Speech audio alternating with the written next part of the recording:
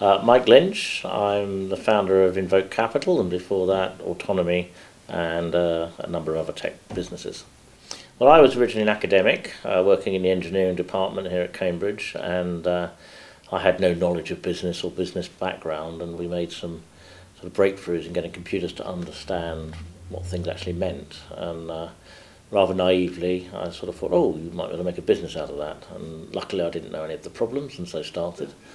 And basically ran it initially out of a Christ College graduate flat, which I'm told still has solder in the carpet from where we used to have to make things. And basically learnt on the job pretty quickly. It was an evolutionary process because we got £2,000 to get going, and if we hadn't managed to do something with that, then I guess I'd have gone back to the day job. If we go back to the early days, what happened was that we were lucky to be working in an area where the value to the customer was not related to the cost.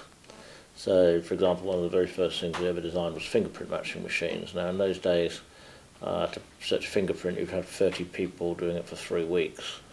We produced a machine that could do it in 3 minutes. The value to the police of that bore no relation to the cost of production, so the gross margin was massive. And it was actually that funded the business. And we're very lucky to have an amazingly high gross margin business. And actually, organically, the business got to a turnover of about 4 million with a 50% operating margin, which is a figure I never managed to repeat after that. But it meant that we were actually self-funding along the way, and business grew very rapidly. We took in a little bit of venture funding. And we actually got to the point where we were able to IPO actually onto ESDAC, which was the attempt to create a European NASDAQ in those days. Couldn't list on London because the rules were that you had to have 3 years of profitable trading, which has changed now. But we went to ESDAC and nothing happened. So this is pre-internet bubble. And I remember we just went sideways. I think the share price was around 30p and sort of ticked down to 25 or something like that. And we carried on growing the business, and it was profitable and grew very rapidly. And then everything started to heat up in the technology world, and the company became suddenly very valuable. We listed onto NASDAQ, and then by then London had sorted out its act, and we listed onto London. And then, of course, we had the other side of that, which is the sudden massive rise in value. Becomes a massive crash in value. So I think off the top of my head, we went from 30p to something like £128 to 80p. The difference was that it was a real business, with unlike all the other companies that came and went in that period. And then it was a very interesting period of just having to have your head down and carry on building the profits and the growth, and the business grew from there. Well, it's actually, in one way, there's a lesson here, which is in the technology world, no one knows the answer. Eric Schmidt doesn't know the answer, I don't know the answer, no one knows the answer. So what it is about is being able to adapt very quickly as information comes in. One of the big advantages of not having a business background is it becomes very difficult, if you have a very formal business background, to understand what is something which is deriving naturally from a situation and what is a sort of patterning or process that is sort of accepted wisdom but not necessarily built on the situation. And so on the one hand, I had a massive disadvantage of not knowing all the things I should have known. On the other hand, you were going back to first principles all the time, which is actually a very, very clever way of doing things, and the world was changing very fast. So a lot of it was just saying, well, why do we do this? What's the advantage of doing that? Why would we do that? Why is that the way it's done? And luckily in the technology world, that agility is very valuable and makes up for some of the other mistakes you might make. Do you think your knowledge of pattern recognition has helped you lead and build the company at all? To be honest, so pattern recognition is very close to decision theory in the mathematics. And it really undermines a lot of the business stuff that you read. The way in which we articulate using words how we make decisions is a complete illusion. It's very easy to show that we don't make decisions the way we say we do, and we don't follow the processes that we say we do when we're asked to articulate it. So it's a very liberating thing to be able to realise that actually I'd rather make decisions the way my dog does than what you read in a business book. And I'm not in any way putting dogs down. When a dog goes about its business, it makes incredibly complex decisions on probabilistic information, and it gets them right a lot of the time. Yeah. And that's actually how really good leaders do it as well. It's just that when you ask them how they do it, they don't have to come up with some sort of set of words and rules that bear no relation to what they do. There's some very nice experiments that prove that as well, by the way. We actually teach a lot of these, and there's some very good articles on espouse theory and theory and use. Mm-hmm. And you're absolutely right. What I love is there was a problem with spotting tanks in Salisbury Plain. And it turned out they were two chaps who were just incredibly better at this than everyone else. You could sort of put them down and they said there's a tank there, no one else could see them. And so they did a big study on them, and they asked them how they did it, and they came up with a whole report. And then some bright spark on the last few days got hold of these glasses that can tell where you're looking. And it turned out that what they actually did bore no relation to what the report said, because they didn't know what they did. They just did it, and it worked. And that's the lesson about decision making sometimes. Yeah, so to manage very rapid growth, you have to create a culture that is all about that. That has to be inherent in everything that's going on. I'll give you a very simple example from my experience in that we created an automatic number plate reader. And we did this in about 6 months, and it cost us probably about £100,000. And we sold it to Rakel.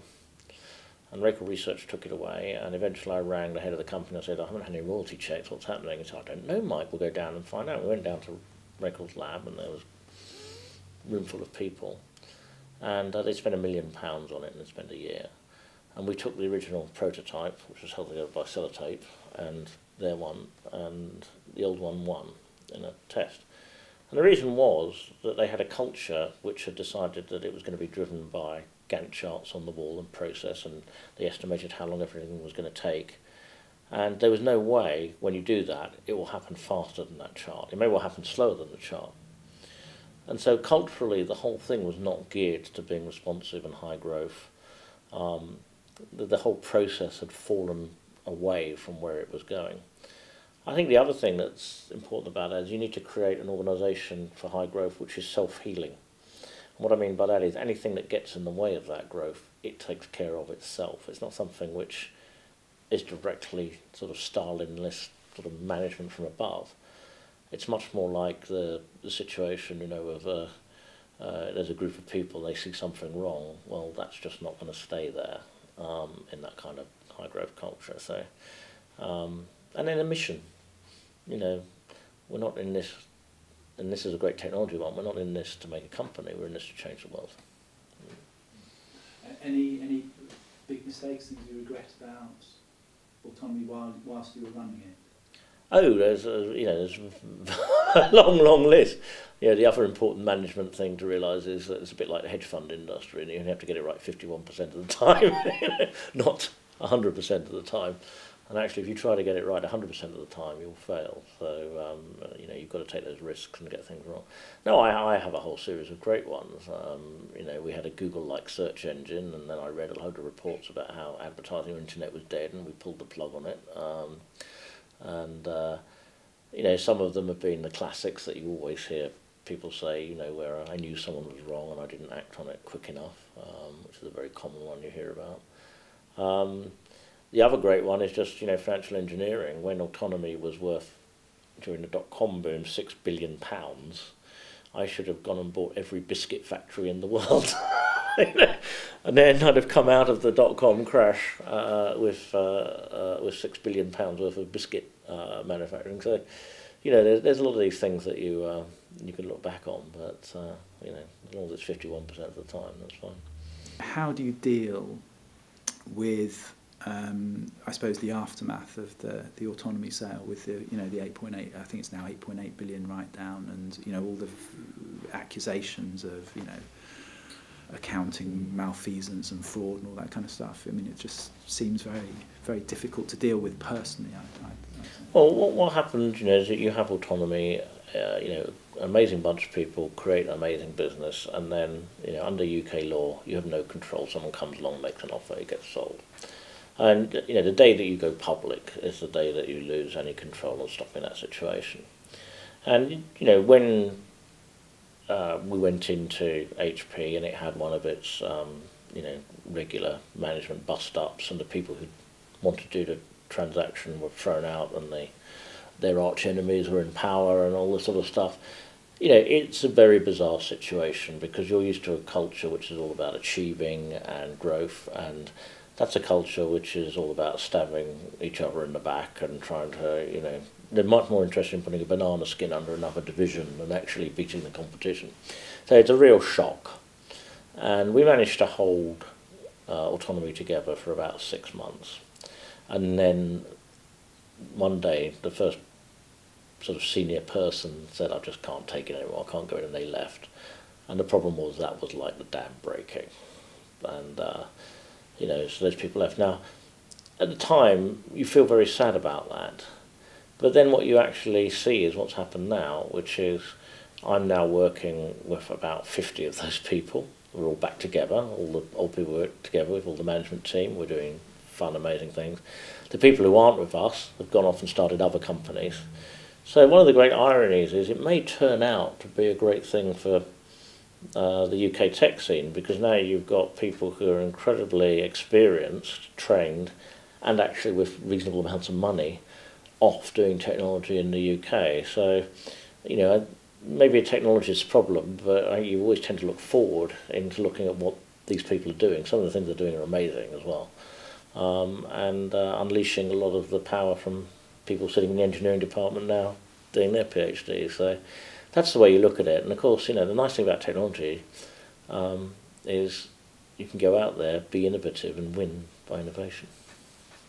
The one thing I would say is I am convinced that we are entering another golden age of tech. The more you look at what's coming together, so things like processor power doubling in smartphones every 6-8 months, always on connectivity, the software being able to extract meaning from things, sequencing of genes and tumours and personal medicine, I think it starts to make the internet up to now look like a sort of overture.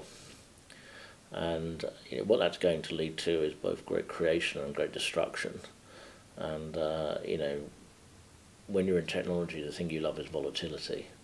You obviously hope you're on the right side of it. But, what you don't want is, steady, stable, monolithic industries out there. You can't do much of that.